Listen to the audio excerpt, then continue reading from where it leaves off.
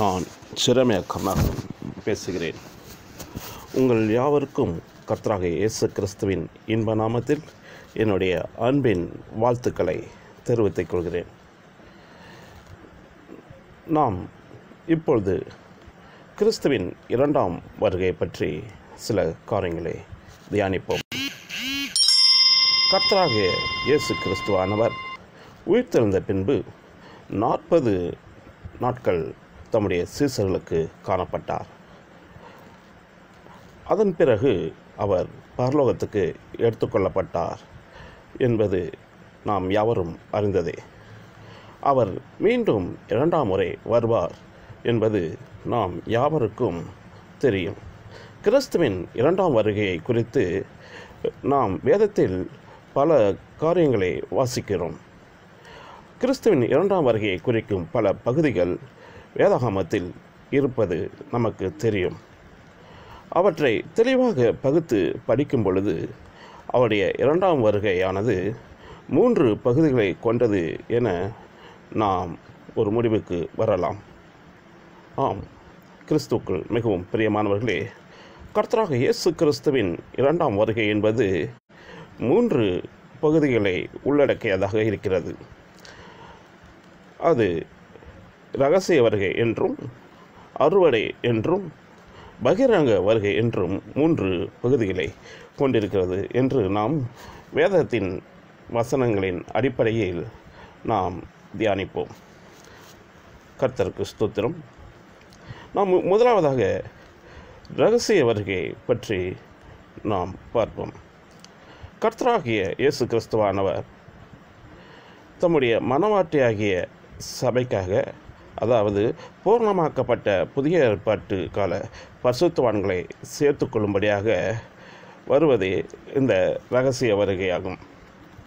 இதை பற்றி நாம் 1 கொரிந்தியர் 15வது அதிகாரம் 51 மற்றும் 52ஆம் வசனங்களில் நாம் இவ்விதமாக வாசிக்கிறோம்.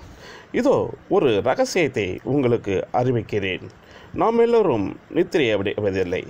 ஆகிலும் கடைசிய காலம் தோணிக்கும் போது ஒரு நிமிஷத்திலே, ஒரு இமைப்பொழுதிலே நாம் எல்லோரும் மறுரூபமாக்கப்படுவோம்.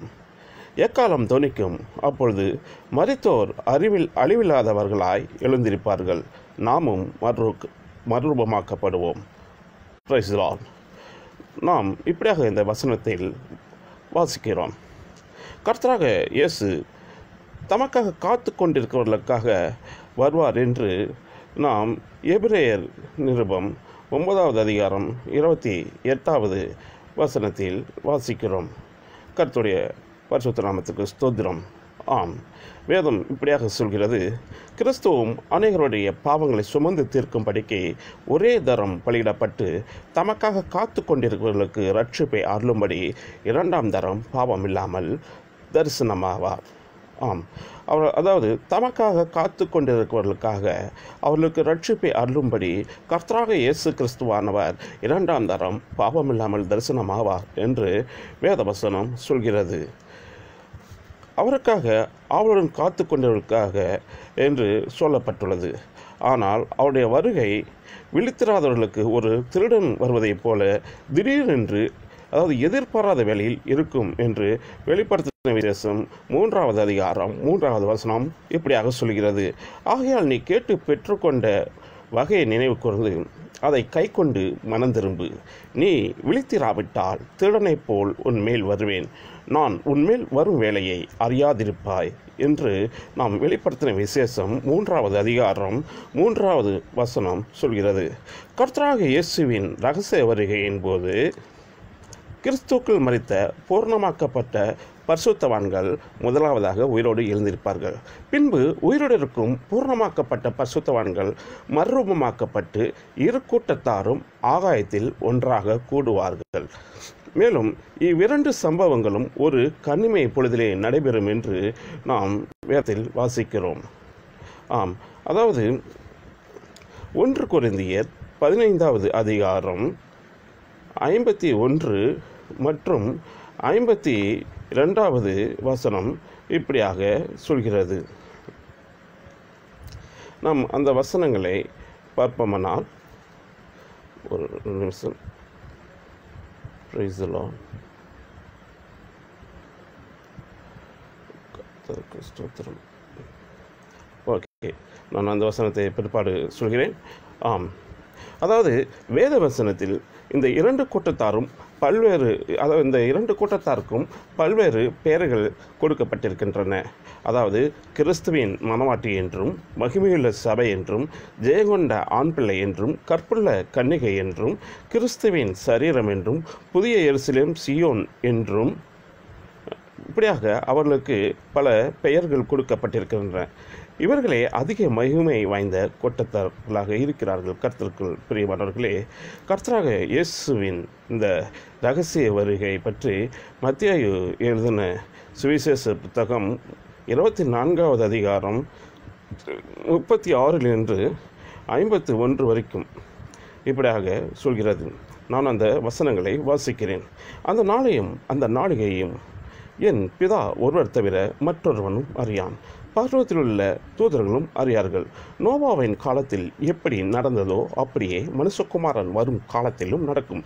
எப்படி எனில் ஜலப்பிரளயத்துக்கு முன்னான காலத்தில் நோவா வேலைக்குள் பிரவேசிக்கும் நாள் வரைக்கும் ஜனங்கள் புசித்தும் குடித்தும் பெண் கொண்டும் பெண் கொடுத்தும் ஜலப்பிரளயம் வந்து அனைவரையும் வாரிக்கொண்டு போகும் மட்டும் உணராதிருந்தார்கள். அப்படியே மனுஷகுமாரன் வருங்காலத்திலும் நடக்கும். அப்பொழுது 2 பேர் வயலில் இருப்பார்கள். ஒருவன் ஏற்றுக்கொள்ளப்படுவான், ஒருவன் கைவிடப்படுவான்.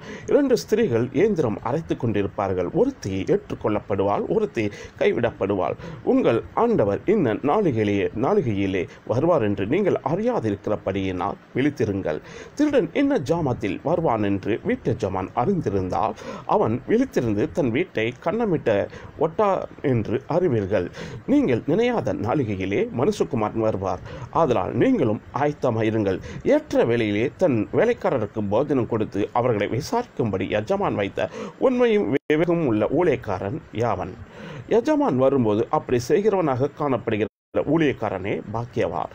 தன் ஆஸ்திகள் எல்லாவற்றின் மேலும் அவனை விசாரணைக்காரனாக வைப்பான் என்று மெய்யாகவே உங்களுக்கு சொல்லுகிறேன். அந்த ஊழியக்காரனோ பொல்லாதவனாயிருந்து என் ஆண்டவன் வர்ற நாள் செல்லும் என்று தன் உள்ளத்திலே சொல்லிக்கொண்டு தன் உடன் வேலைக்காரரை அடிக்கத் தொடங்கி வெறியரோடு புசிக்கவும் குடிக்கவும் தலைப்பட்டால் அந்த ஊழியக்காரன் நினையாத நாளிகையிலும் அறியாத நாளிகையிலும் அவனுடைய எஜமான் வந்து அவனை கடினமாய் தண்டித்து மாயக்காரரோடே அவனுக்கு பங்கை நியமிப்பான்.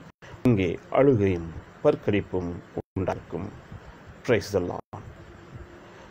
கிறிஸ்துவுக்குள் மிகவும் பிரியமானவர்களே, சமாதானத்தின் தேவன் தாமே உங்களை முற்றிலும் பரிசுத்தமாக்குவாராக. உங்கள் ஆவியாத்மா சரீரம் முழுவதும் நம்முடைய கர்த்தராகிய இயேசு கிறிஸ்து வரும்போது குற்றமற்றதாக இருக்கும்படி காக்கப்படுவதாக. உங்களை அழைக்கிறவர் உண்மையுள்ளவர். அவர் அப்படியே செய்வார். ஆமென். நாம் இப்பொழுது கிறிஸ்துவின் 2ஆம் வருகையின் 2வது பகுதியான அறுவடையை பற்றி நாம் பார்ப்போம். உபத்திரவ கால இரத்த சாட்சிகளை சேர்க்கும்படியாக கர்த்தராக இயேசு கிறிஸ்து மேகத்தில் தோன்றுவார் என்று மத்தேயு எழுதின சுவிசேஷம் 24வது அதிகாரம் 30 மற்றும் 31வது வசனம் இப்படியாக சொல்கிறது. அப்பொழுது மனுஷகுமாரனுடைய அடையாளம் வானத்தில் காணப்படும். அப்பொழுது மனுஷகுமாரன் வல்லமையோடும் மிகுந்த மகிமையோடும் வானத்தின் மேகங்கள் மேல் வருகிறதை பூமியுள்ள சகல கோத்திரத்தாரும் கண்டு புலம்புவார்கள். வலுவாய் தொனிக்கும் எக்கால சத்தத்தோடு அவர் தமது தூதர்களை அனுப்புவார். அவரால் தெரிந்து கொள்ளப்பட்டவர்களை வானத்தின் ஒரு முனை முதற்கொண்டு மறுமுனை மற்றும் 4 திசையொன்று கூட்டி சேர்ப்பார்கள். மேலும் இந்த உபத்திரவ கால இரத்த சாட்சிகளை சேர்க்கும்படியாக கர்த்தராக இயேசு கிறிஸ்து வருவதை பற்றி வெளிப்படுத்தின விசேஷம் 7வது அதிகாரம் 9 17 வரைக்கும் வாசிக்கிறோம். இவைகளுக்கு பின்பு நான் பார்த்தபோது இதோ சகல ஜனங்களிலும் கோத்திரங்களிலும் ஜனங்களிலும் வாசைக்காரரிலும் இருந்து வந்ததும் ஒருவனும் எண்ணக்கூடாததுமான திரளான கூட்டமாகிய ஜனங்கள் வெள்ளை அங்கிகளை தரித்து தங்கள் கைகளில் குருத்தோலைகளை பிடித்து சிங்காசனத்திற்கு முன்பாகவும் ஆட்டுக்குட்டியானவருக்கு முன்பாகவும் நிற்க கண்டேன். அவர்கள் மகா சத்தமிட்டு இரட்சிப்பின் மகிமை சிங்காசனத்தின் மேல் வீற்றிருக்கிற எங்கள் தேவனுக்கும் ஆட்டுக்குட்டியானவருக்கும் உண்டாவதாக என்று பெற்றார்கள். தூதர்கள் யாவரும் சிங்காசனத்தின் மூப்பர்களையும் 4 ஜீவன்களையும் சூழ நின்று சிங்காசனத்திற்கு முன்பாக முகங்குப்புற விழுந்து தேவனை தொழுது கொண்டு, ஆமென், எங்கள் தேவனுக்கு துதியும் மகிமையும் ஞானமும் ஸ்தோத்திரமும் கனமும் வல்லமையும் பலனும் சதா காலங்களிலும் உண்டாவதாக, ஆமென் என்றார்கள். அப்பொழுது மூப்பர்களில் ஒருவன் என்னை நோக்கி, வெள்ளை அங்கி தரித்திருக்கிற இவர்கள் யார்? எங்கே இருந்து வந்தார்கள் என்று கேட்டான். அதற்கு நான், ஆண்டவனே, அது உமக்கே தெரியும் என்றேன். அப்பொழுது அவன், இவர்கள் மிகுந்த உபத்திரவத்திலிருந்து வந்தவர்கள். இவர்கள் தங்கள் அங்கிகளை ஆட்டுக்குட்டியானுடைய இரத்தத்திலே தோய்த்து வெளுத்தவர்கள். ஆனபடியால் இவர்கள் தேவனுடைய சிங்காசனத்துக்கு முன்பாக இருந்து இரவும் பகலும் அவருடைய ஆலயத்திலே அவரை சேவிக்கிறார்கள். சிங்காசனத்தின் மேல் வீட்டுக்கிறவர் இவர்களுக்குள்ளே வாசமாயிருப்பார். இவர்கள் இனி பசியடைவதும் இல்லை, இனி தாகமடைவதும் இல்லை, வெயிலாவது உசனமாவது இவர்கள் மேல் படுவதும் இல்லை. சிங்காசனத்தின் மத்தியில் இருக்கிற ஆட்டுக்குட்டியானவரே இவர்களை மேய்த்து இவர்களை ஜீவத்தனுள்ள ஊற்றுகள் அன்றைக்கு நடத்துவார். தேவன்தாமே இவர்களுடைய கண்ணீர்கள் யாவையும் துடைப்பார் என்றான். Price Lord. கர்த்தருக்குள் மிகவும் பிரியமானவர்களே, இப்படியாக இந்த உபத்திரவ கால இரத்த சாட்சிகளை சேர்க்கும்படியாக கர்த்தராகிய இயேசு கிறிஸ்து மேகத்தில் தோன்றுவார் என்பதை 2 வேத பகுதிகளிலிருந்து நாம் பார்த்தோம்.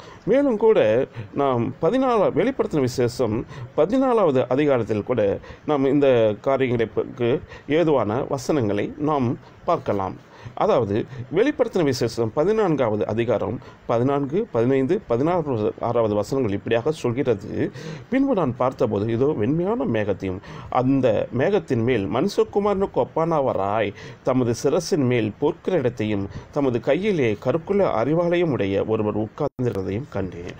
அப்பொழுது வேறொரு தூதன் தேவாலயத்திலிருந்து புறப்பட்டு மேகத்தின் மேல் உட்கார்ந்திருக்கிறவரை நோக்கி, பூமியின் பயிர் முதிர்ந்தது, அறுக்கிறதற்கு காலம் வந்தது, ஆகையால் உம்முடைய அறிவாலை நீட்டி அறுத்துவிடும் என்று மிகுந்த சத்தமிட்டு சொன்னான்.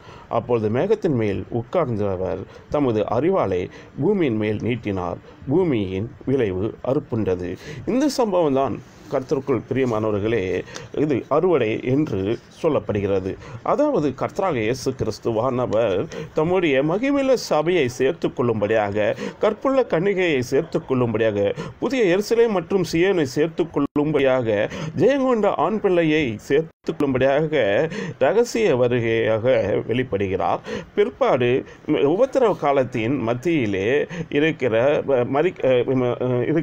அதாவது அந்த உபத்திரவ காலத்தின் மத்தியில் வரைக்கும் மரித்து இருக்கிற பரிசுத்தவான்களுக்காக அவர் மீண்டும் ஒரு முறை மத்திய ஆகாயத்திலே, அதாவது மேகத்தின் மேல் அவர் கடந்து வருகிறார். Price Lord. அதை பற்றி தான் நாம் வெளிப்படுத்தின விசேஷம் 14வது அதிகாரத்தில் நாம் 14, 15 மற்றும் 16 வசனங்களில் நாம் வாசிக்கிறோம். அந்த 14வது அதிகாரம் வெளிப்படுத்தின விசேஷம் 14வது அதிகாரம் 14, 15, 16வது வசனத்தை நான் மீண்டுமாக ஒரு முறை கூட வாசிக்கிறேன். பின்பு நான் பார்த்தபோது இதோ வெண்மையான மேகத்தையும் அந்த மேகத்தின் மேல் மனுஷகுமாரனுக்கு ஒப்பானவராய் தமது சிரசின் மேல் பொற்கிரீடத்தையும் தமது கையிலே கற்குள்ள அறிவாலயம் உடைய ஒருவர் உட்கார்ந்திருக்கிறதையும் கண்டேன். அப்பொழுது வேறொரு தூதன் தேவாலயத்திலிருந்து புறப்பட்டு மேகத்தின் மேல் உட்கார்ந்திருக்கிறவரை நோக்கி, பூமியின் பயிர் முதிர்ந்தது, அறுக்கிறதற்கு காலம் வந்தது, ஆகிய உம்முடைய அறிவாலை நீட்டி அறுத்து விடும் என்று மிகுந்த சத்தமிட்டு சொன்னான்.